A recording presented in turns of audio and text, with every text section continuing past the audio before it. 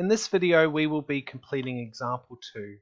It says the following table represents a sample of 15 students. Each student recorded the number of hours they studied for an exam as well as their marks. So when we look at this table, we can see we have study time on the top row, and a student who did 0 hours of study received an exam mark of 5%. So 0 hours of study means a low mark of 5%. Another student did 18 hours of study and got a high mark of 95%.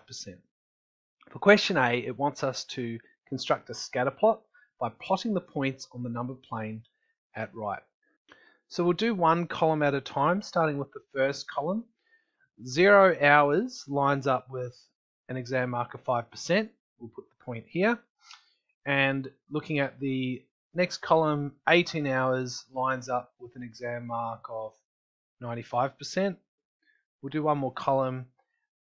5 hours of study lines up with an exam mark of 80%.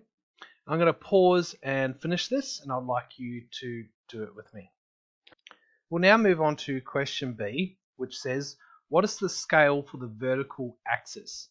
Now the vertical axis is the axis that goes directly up, and we've just got to figure out what are the numbers going up by each time.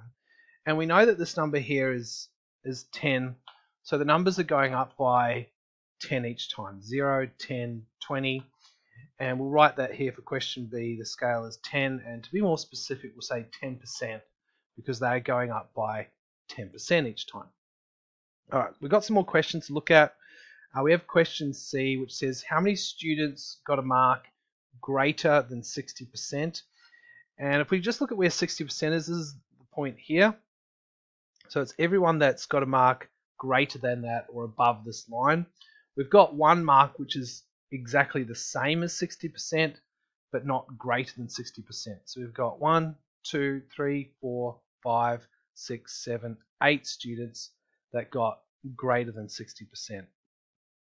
Alright, now moving on to question D, it says how many students completed less than 8 hours of study in preparation for the exam.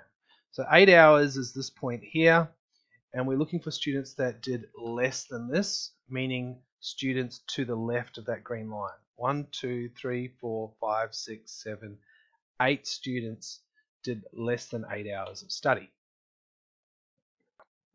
We'll now move on to question E. According to this data, would you say there is a strong correlation between a person's study time and exam mark? Why? Now when we look at our scatter plot, we can see that there is a definite trend going on here. The trend being that as you put in more study time, your exam mark seems to increase. So for question E, we can say yes, there's definitely a correlation, and we'll say that as you put in more study time, your exam mark tends to increase. Now moving on to question F, it says, what do you notice about the shape of the scatter plot? I would say that this has a shape that is curved and not linear. I'm going to put it here. We can see the trend going quite steep, and then as you get into your higher marks, it starts to flatten off. So for my shape, I'm going to say a curve, and also that it's non-linear. Alright, moving on to our last question, question G. Were there any students that seemed to lie outside the normal trend when comparing students' study time to their exam mark? I would definitely say that this student seems to lie outside the trend. So we'll say yes, the student that did 0 hours of study and got a mark of 35%. You might also regard these students as lying outside the trend as well. Anyway, that concludes example 2.